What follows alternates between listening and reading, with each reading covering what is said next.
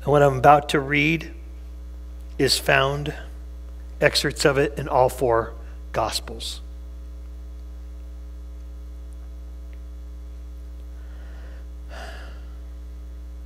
Then Pilate called together the leading priests and other religious leaders along with the people, and he announced his verdict.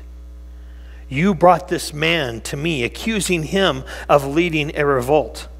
I have examined him thoroughly on this point in your presence, and I find him innocent.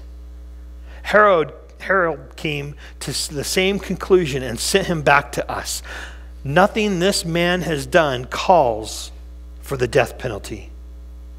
So instead, I will have him flogged, and then I will release him. Then a mighty roar rose from the crowd, and with one voice they shouted, "Kill him, and release Barabbas to us." Pilate argued with them because he wanted to release Jesus. But they kept shouting, "Crucify him! Crucify him!" And for a third time he demanded, "Why? What crime has he committed? I have found no reason to sentence him to death. So again, I will have him flogged, and then I will release him." The mob shouted louder and louder, demanding that Jesus be crucified. Pilate saw that he wasn't getting anywhere and that a riot was developing. So he sent for a bowl of water, and he washed his hands before the crowd, saying, "I am innocent of this man's blood. The responsibility is yours." And all the people yelled back, "We will take responsibility for his death, we and our children." So Pilate released Barabbas to them, and he ordered Jesus to be flogged with a lead-tipped whip, then turned him over to the Roman soldiers to be crucified. Some of Governor Pilate's soldiers took Jesus to their headquarters and called out the entire regiment, and they stripped him and put a scarlet robe on him.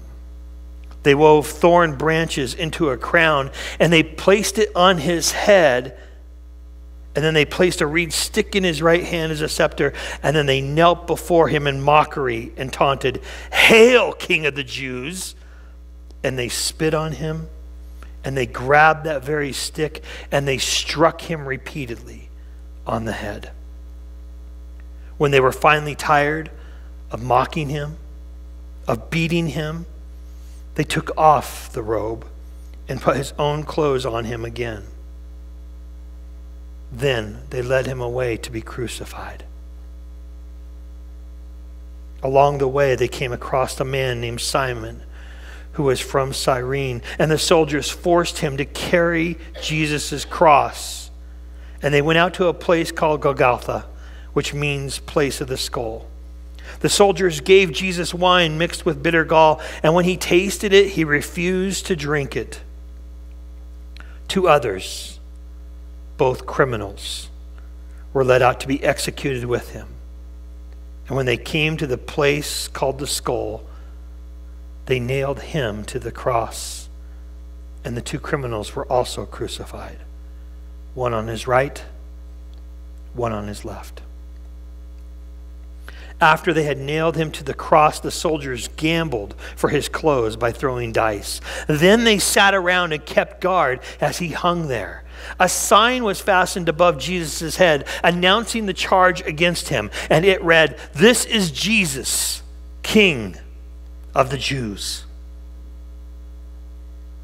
Jesus looked towards heaven and said, "Father, forgive them, for they do not know what they are doing." The crowd watched. The leaders scoffed. "He saved others," they said. "Let him save himself. If he really is God's Messiah, the chosen one." The soldiers mocked him too by offering him drink of sour wine. They called out to him, "If you are king of the Jews, then save yourself." One of the criminals hanging beside him scoffed, "So you're the Messiah, are you? Well, prove it by saving yourself and us too while you're at it." But the other criminal protested, "Don't you fear God, even when you have been sentenced to die? We deserve to die for our crimes, but this man hasn't done anything wrong." Then he said to Jesus, "Jesus, remember me when you come into your kingdom." Jesus replied, "I assure you that today you will be with me in paradise." By this time it was about noon, and darkness fell across the whole land till 3 o'clock. The light from the sun was gone, and Jesus cried out in a loud voice, my God, why have you abandoned me?" And suddenly the ground shook, and the curtain in the sanctuary of the temple was torn down the middle. Then Jesus shouted, "Father, I entrust my spirit into your hands. It is finished." And with those words, he breathed his last.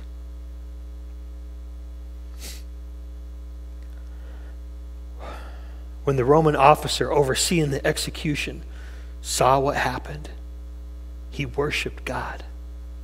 And he said, "Truly, this man was the Son of God." And when all the crowd that came to see the crucifixion saw what had happened, they went home in deep sorrow. But Jesus' friends, including the woman who had followed him from Galilee, his friends stood at a distance watching.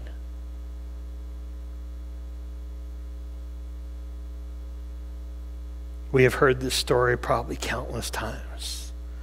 And for me, it never gets old. For me, as I read all 4 gospel accounts over and over this week, new things began to appear to me that I hadn't noticed before. But I started thinking about Jesus' last breath. Have you ever witnessed someone taking their last breath? It can be both eerie and powerful. It can be a little sobering as well.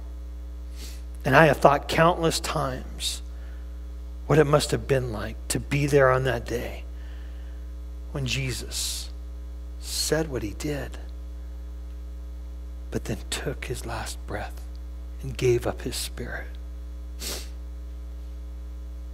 Just a minute ago, I read where it said that his friends stood at a distance watching.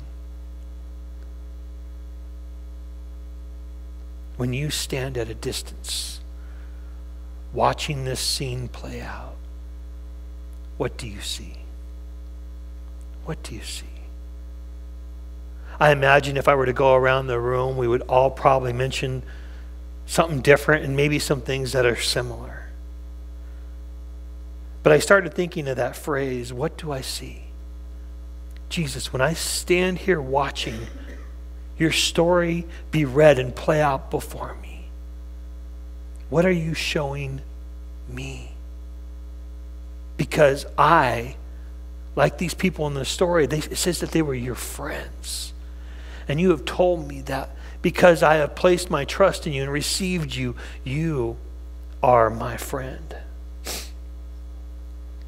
You know, the Apostle Paul does such a great job in his letters on telling us what he sees.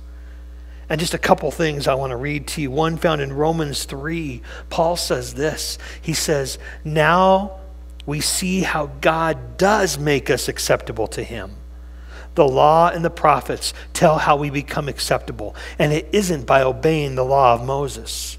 God treats everyone alike. He accepts people only because they have faith in Jesus Christ. And all of us have sinned and fallen short of God's glory. But God treats us much better than we deserve. And because of Christ Jesus, he freely accepts us and sets us free from our sins. God sent Christ to be our sacrifice. Christ offered his life blood so that by faith in him, we could come to God. And God did this to show that in the past, he was right to be patient and forgive sinners. This also shows that God is right when he accepts people who have faith in his Son, Jesus. Paul writes in Romans 8, so if the Son sets you free, you are truly free. The cross of Jesus sets us free. Amen? The cross plus Jesus equals freedom. For anyone, everyone who would take him up on this incredible offer. Romans 5, Paul writes this. He says, you see, at just the right time, when we were still powerless, Christ died for the ungodly. That's us. Very rarely will anyone die for a righteous person, though for a good person, someone might possibly dare to die. But God demonstrates his own love for us in this. While we were still sinners, Christ died for us. When you stand there watching, what do you see? The cross plus Jesus sets us free equals freedom. The cross of Jesus sets us free, but it sets us free to something. And when I began to think of this and pray about it, I was like, Lord, what will you reveal to me today? And the first thing he revealed to me is this, is that the cross of Jesus sets us free to respond to Jesus. You see, before, when we read the Old Testament, they were freaked out if God showed himself. They're like, I am not worthy. And you know what? We're still not worthy. But Jesus says, because of my finished work on the cross, I declare you worthy. You were once unrighteous, and I traded my righteousness and took on your unrighteousness so that you could respond to God. No longer do we need a high priest. No longer do we have to go to or through someone to get to God. Jesus says, I am giving you a backstage pass. I'm going to rip that veil in two, and you get to enter in the Holy of Holies and talk to God face to face. What an amazing gift he gives us. And it's all because of the cross. The cross sets us free to respond to Jesus.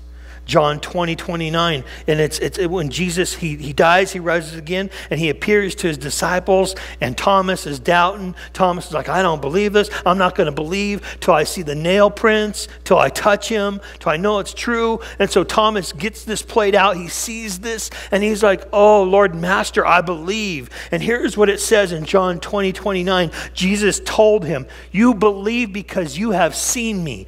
Blessed are those who believe without seeing me. That second half of that verse is us. He says that we are blessed because we believe and we have not seen. We did not get to touch. We did not get to put our fingers through the nail holes in his wrists and in his feet. We didn't get to see the scar in his side. But it says that when we believe because we have not seen, we are blessed, and we're blessed to respond to him.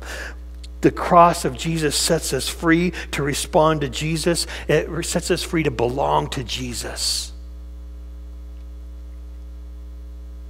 If you've ever felt somewhere or out of place like you did not belong, I am telling you, those days are over, because Jesus says that you belong, and we belong because of his sacrifice on the cross for us. The verse here in Romans 5 says this. It says, "And since we have been made right in God's sight by the blood of Christ, he will certainly save us from God's condemnation. For since our friendship with God was restored by the death of his Son while we were still his enemies, we will certainly be saved through life of his Son. So now we can rejoice in our wonderful new relationship with God because our Lord Jesus Christ has made us friends of God." We are free to respond. We are free to belong to Jesus. We become his children. We become God's friend because Jesus willingly going to the cross to make that happen.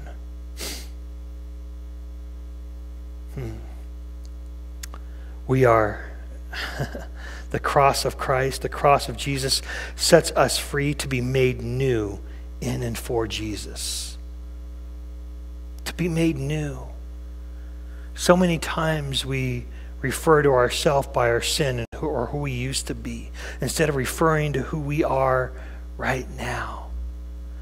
You know, this saying has been going around for quite some time. I mean, it's years, and it says that the world knows your name but calls you by your sin. Sometimes we fall into that trap, right? But here's the thing, is that Jesus knows your sin and he calls you by your name. Such a beautiful thing. And he says, you are made new in me, through me, for me.